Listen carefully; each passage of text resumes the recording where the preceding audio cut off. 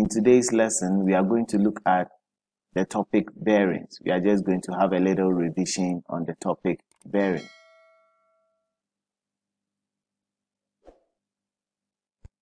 What is bearings? Bearing is the measurement of direction using angles. In other words, you can say that bearings is the angular distance between two or more points within a plane. The angular distance between two or more points within a plane. This is done with the help of the cardinal points. And we know the cardinal points to be the north, south, east, and west.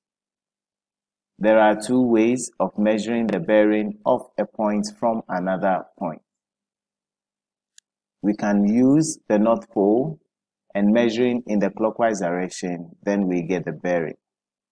You can equally also use the North or South Pole only and the bearing eastward or westward.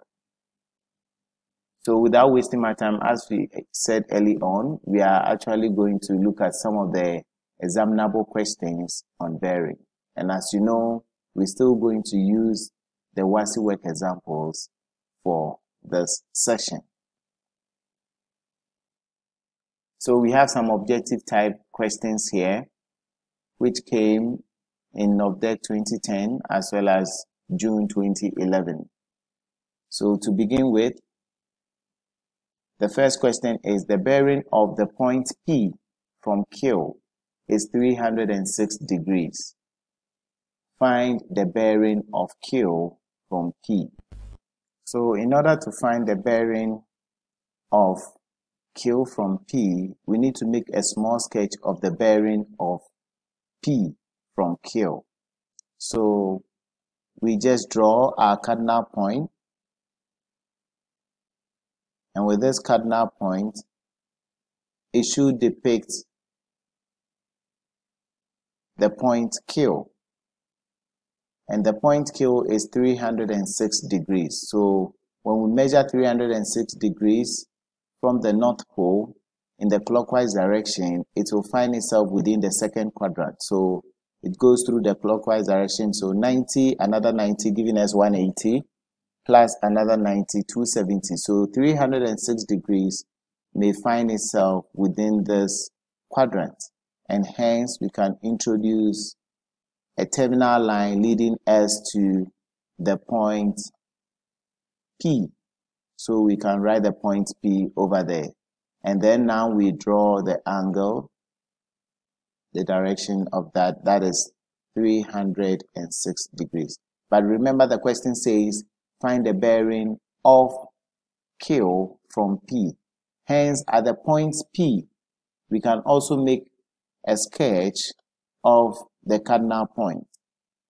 So we draw our north to south pole line and then east to west pole line as well.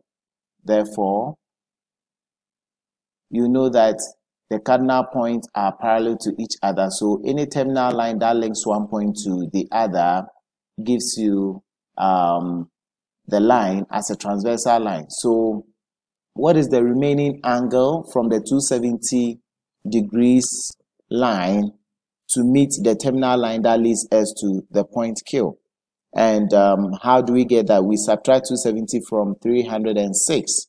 So 306 minus 270, that will give us the remaining angle, and that gives us a value of 36 degrees. So we have 36 degrees here, and this 36 degrees, as we know, will be alternate angle to the angle at the point P, which is 36 degrees. So in order to get the bearing of Q from P, we need to read it all the way from the North Pole of P in the clockwise direction to meet the terminal line that leads us to the point Q. So when I join from the North Pole of P to the terminal line, then it means we are going to add 90 degrees to it. So we can say that the bearing of Q from P will be equal to 90 degrees plus 36 degrees, and that will give us a total angle of 126 degrees, which is possible answer C.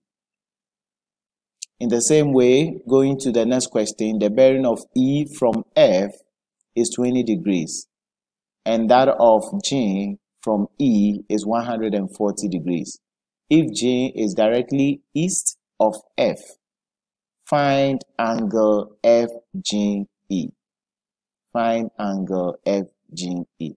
So one way or the other, we have to make a simple sketch of the whole diagram. So we have to take our time and do the sketch. And the bearing of E from F is 20 degrees. So we can just introduce our cardinal point at the point F. So let's assume that we have a cardinal point at F. So we have the point F here.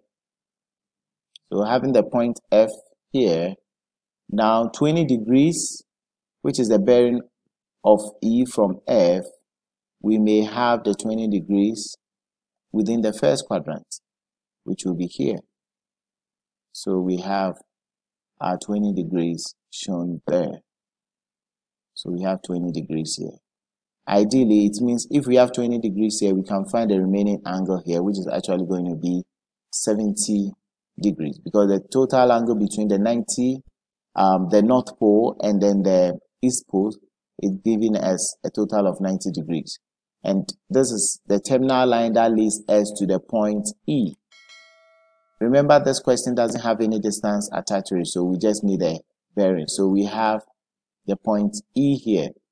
Now, when you continue, it says that, and that of G from E is 140 degrees. So we still need to draw our cardinal point. So let's draw a vertical line to represent the north to south pole, and then east to west line should also be there. Then we locate a bearing of 140 degrees leading us to the point Q, and the point G.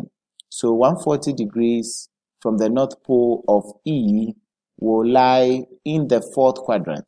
So we may have a line within the fourth quadrant heading towards G. So we have the point G probably somewhere here. We write G there. And the angle should be shown.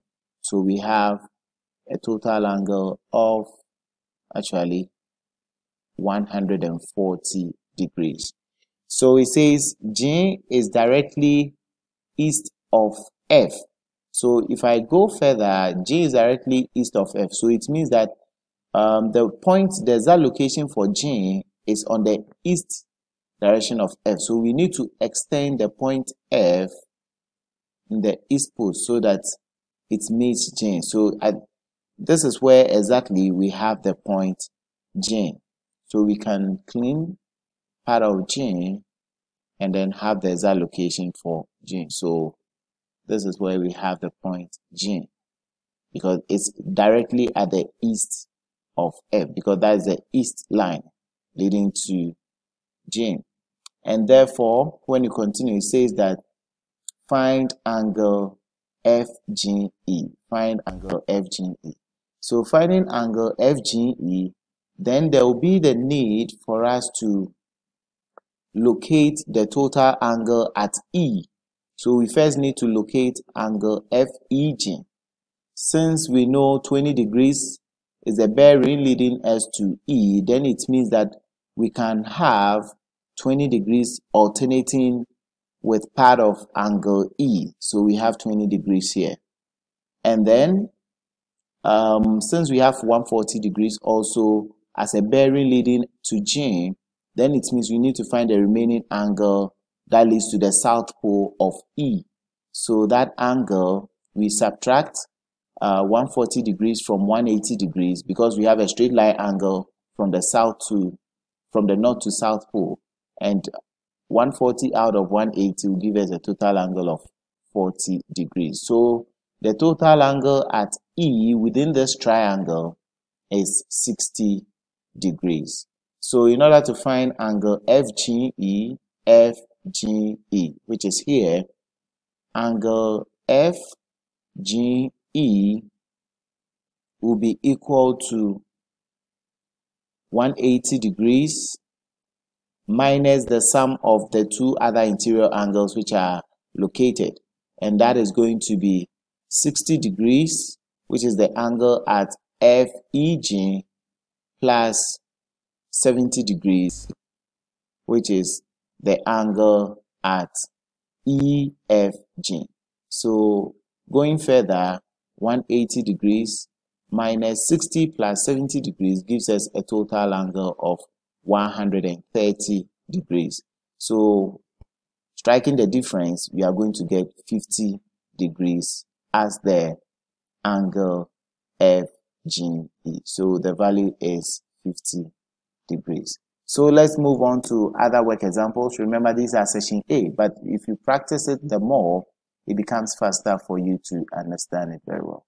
Moving on to other examples, we have one which says that WASSCE is on a bearing of 027 degrees from Obeng, and Sapon is on a bearing of 137 degrees from WASSCE. If Obeng is at a point equidistant from the position of WASSCE and Sapon, what is the bearing of Obeng from Sapon? Once again, this question is purely bearing. No distance is actually being shown, just that at one point it says they are equidistant from one section. So a sketch will make it very easy in solving this question. So let's begin. WASSCE is on a bearing of 027 degrees from Obeng. So it means we have Obeng location. We need to locate Obeng. So let's take it that Obeng finds himself here, and then we measure an angle of 27 degrees from the North Pole, and that will lead us to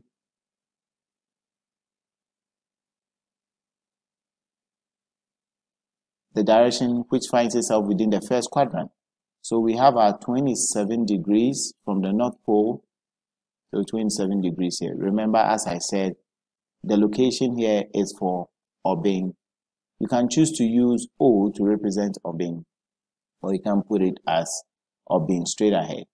Then, having the bearing of Obeng, it leads us now to WASSCE. So we have the location of WASSCE. WASSCE is here.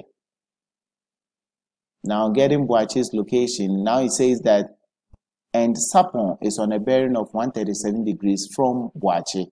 So we are heading towards WASSCE's location, but we are standing at we are heading towards Sapon's location. We are heading towards Sapon's location, but we are stepping on Obeng's location to head towards WASSCE's, to head towards Sapon's location. So in other words, Sapon is on a bearing of 137 degrees from WASSCE. So we draw the cardinal point also at WASSCE's location, and then having that 137 degrees will find itself within the fourth quadrant. So let us draw our 137 degrees bearing. It finds itself in the fourth quadrant. Then we also write the bearing. From the North Pole of WASSCE, we have 137 degrees. That's the full angle there. So therefore, this line here leads us to Sapon. So Sapon finds himself on this terminal line. Now, when you go further, we are told that if Obeng is at a point equidistant from the positions of WASSCE and Sapon, so it means that wherever Obeng finds himself, the distance from him to WASSCE and the distance from him to Sapon, they are equal. Then it says that what is the bearing of Obeng from Sapon? what is the bearing of Obing from Sapon? Now, the question is, how do we go, or how do we work it out? Now, in order to work it out, you can choose to draw a line from Obing all the way to meet Sapon. So let me use a rule to do that. Just draw a straight line to meet that. Now I'm trying to estimate whatever I'm doing carefully, because we are told that the distance from Obing to WASSCE is of equal length to that of Sapon.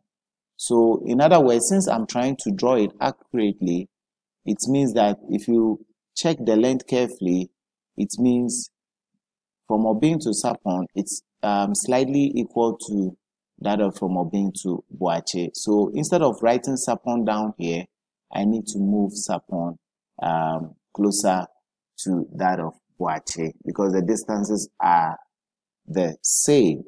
So let me just clean this line here and then bring Sapon very close. So Sapon will find himself here. Okay, so now we can say that the length here is equal to the length there. But the question demanded for the bearing of Obing from Sapon. So it means we have to draw the cardinal point at Sapon. Draw the cardinal point at Sapon. This time around, I'm going to have my north to south pole and then my east to west pole. So if I want the bearing, then it means I need to read it from the north pole of Sapon all the way to meet the terminal line that leads me to Obing. But how do we find that? Now remember that I'm using a different color, a yellow color for that matter. The bearing of Obing to WASSCE is 27. So we can find the remaining angle here. That is from the terminal line that leads to WASSCE, then to the east pole for Obing. So if that is 27, then to find the remaining angle is going to be 90 minus 27. And that will give us a value of 63. So we have the full angle, which is in the yellow color, as 63 degrees. So we have, let me use 63 degrees here. Therefore, I need to find the smaller angle between the terminal line that connects Obing and WASSCE, and then Obing and Sapon. So in doing that, let us find the remaining angles at WASSCE's location. So finding the remaining angles at WASSCE's location, using a different color for that, we know 27 degrees here will alternate with the one here. So we have 27 here.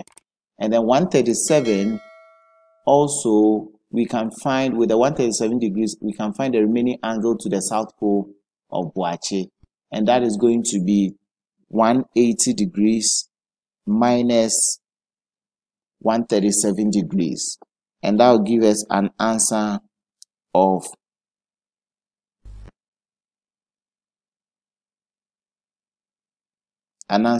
43 degrees. So we have 43 degrees here. So the total angle at WASSCE's point to Obing and Sapon will be 43 degrees plus the 27 degrees. And that gives us a value of 70 degrees. So we have 70 degrees at the angle at WASSCE. So WASSCE's angle, total angle is 70 degrees.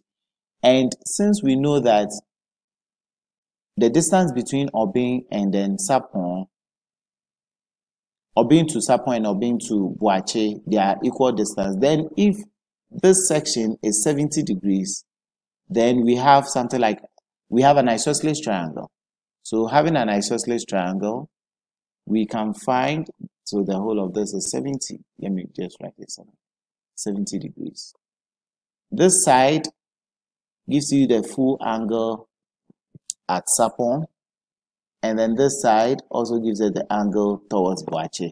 So since they are of equal distance, so we have 70 here, then this end will also be 70 degrees. It will also give us 70 degrees. Therefore, we can find a smaller angle at Obin's location. The smaller angle at Obin's location is going to be 70 plus another 70, then out of 180 degrees. And that gives us a value of 40 degrees. So we have the smaller angle here as 40 degrees. Let me use an arrow to depict that. So let me use a green marker to show the angle I'm talking about. So this angle here is 40 degrees. So then we need to find a smaller angle at this section. Getting that smaller angle, then we can subtract the 40 degrees from the 63 degrees. So we have it as 63 degrees minus 40 degrees. That gives us an answer of 23 degrees. So we have 23 degrees there. This 23 degrees actually will alternate with the smaller angle here. The 23 degrees will alternate with the smaller angle there. So in order to get the bearing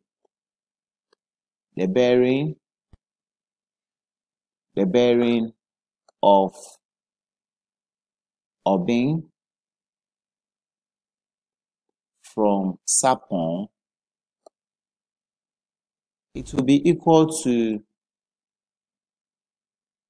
270 degrees minus the small angle that we found as the 13 degrees. So 270 minus 23 degrees rather. So 270 minus 23 degrees will give us a value of 247 degrees. So this is equal to 247 degrees. 247 degrees, which is possible answer C. Possible answer C. Yes, this question actually looks a bit lengthy, but I believe that you need to take your time and get information rightly done, sketch it, and get your answers clearly. All right, so let's move on to the next question. And the next question says, the bearing of Q from P is 040 degrees, and the bearing of R from P is 130 degrees. If the length of PQ is R and the length of PR is 2R, find the length of QR. So in the same way, we have to go ahead and sketch the information and put the right information down. So in a sketch form, to begin with, the bearing of Q from P. So we are standing at P, moving to Q in a particular direction, which is 40 degrees. So we have to draw a cardinal point for P. So that is the cardinal point for P. So having the cardinal point for P, then the direction to Q is 40 degrees, which will find itself, let me go for a line to draw that, which will find itself that direction. So we show our 40 degrees from the North Pole, so that is 40 degrees. Then we've headed towards Q. So when you continue, it says, and the bearing of R from P. We have Q here, the bearing of R from P. So still at P, but we are heading towards R, 130 degrees. So still from the North Pole, 130 degrees will find itself in the fourth quadrant. So 130 degrees out of 90 out of 130 degrees will actually give us an answer of 40 degrees. So it means that we have 40 degrees shown here. We have 40 degrees shown here. So we have 40 degrees shown here. Here is 40 degrees. Now, what is the remaining angle between the north and east poles of the point P? We will have 50 degrees here. So we have 50 degrees here. Okay, so we've connected every information. So it means the total angle at the point P between Q and R is actually 90 degrees. So then we can join from Q to R with a straight line. We can join it with a straight line. So joining it with a straight line, then it means we have a right angle triangle. Now they gave us some distances, which were the length of PQ is R. So we have R here, and the length of PR is 2R. So we have 2R here. Now we are asked to find the length of QR. Since it's a right angle triangle, then the best way of finding the length of QR is to use the idea of Pythagoras theorem, because that connects the sides of a right angle triangle. And since the 90 degrees is facing the length QR, then it means the length QR becomes the hypotenuse. So QR squared must be equal to PQ squared, which is going to be R squared, plus PR all squared. So that is also going to be 2R all squared. When we simplify, we are going to end up getting R squared plus 4R squared, and adding the 2, that will give us 5R squared. 5R squared. And we just want QR, the length of QR. So we find square root of both sides. So QR will then be equal to square root of 5 is the same as square root of 5. But when you find the square root of R squared, that will give you R. So in other words, QR is going to be, the length of QR will be R root of 5. R root of 5, which is possible answer D. Possible answer D. I believe you are following the lesson carefully. It's a revision on bearings, so it's going to take a very long time to go through everything that we've done under bearing. Let's go to some other work examples. So we're still on section A. Now, other work examples include question number 31, which came in the year NOBDEC 2012. So it says, write the bearing of 151 degrees in the compass direction form. Remember, we can write bearing in a 3-point bearing form and then the compass bearing form. So in other words, there's a 3-point bearing, which is always measured from the North Pole. And then in the compass bearing form, it means you are going to introduce the south and then the north and other cardinals coming on board. So a very simple sketch will make it easy for you to write the bearing in the compass direction form. So making a sketch of the bearing 151 degrees, so we just have to draw our cardinal point. So if I have my cardinal point here, I have my north, I have my east, I have my south, and I have my west. So showing 151 degrees measured from the North Pole in the clockwise direction, it falls within the fourth quadrant, which is between south and east. So if I show the terminal line, then it means the angle or the bearing 151 degrees measured from the North Pole will be here. So we have 151 degrees here. But in order to write it in the compass direction form, then it means we need to read it. It finds itself between south and east. So from the South Pole, what angle do we need to read before we get to the terminal line?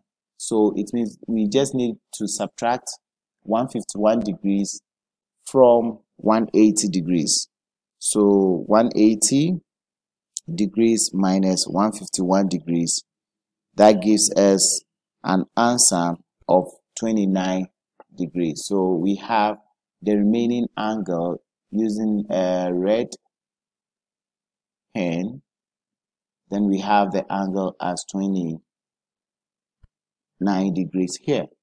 Therefore, the compass direction for, or the compass bearing for 151 degrees will be south 29 degrees and east direction.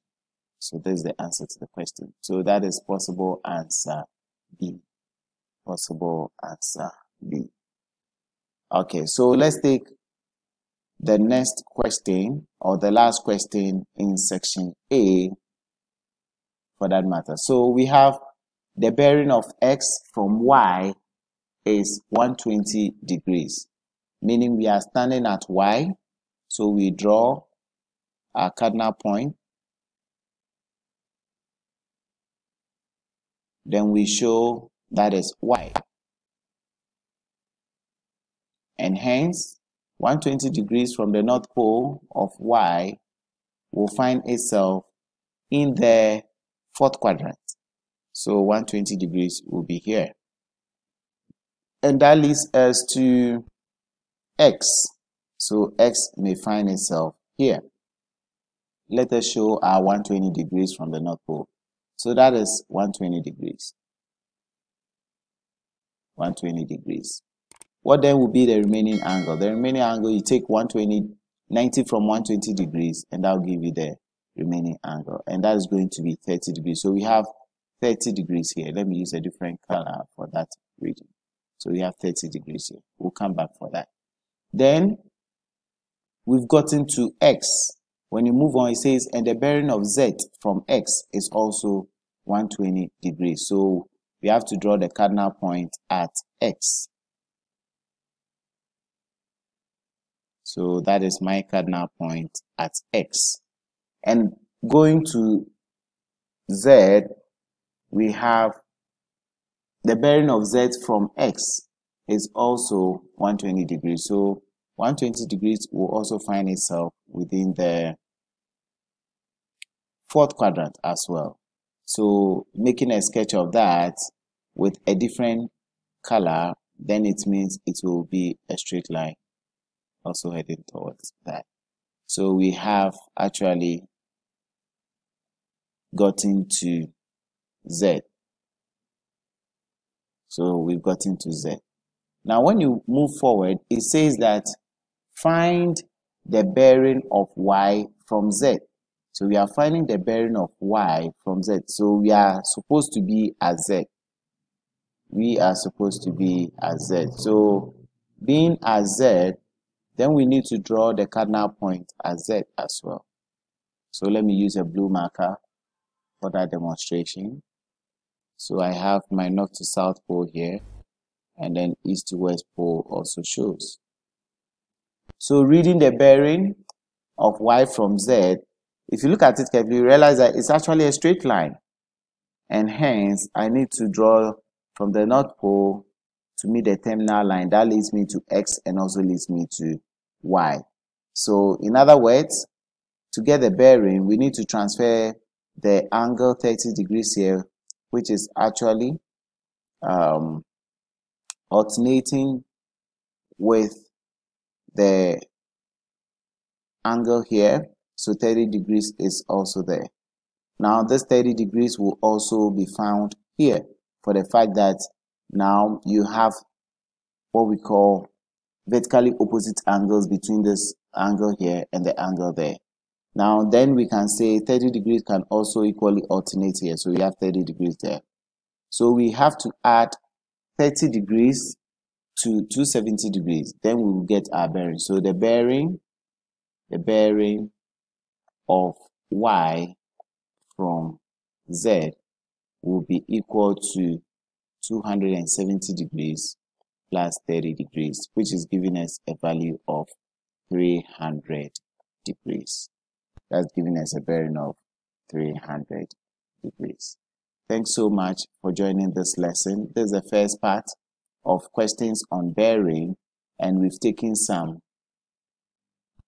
objective type questions. Another video will be coming very soon for the subjective type of question.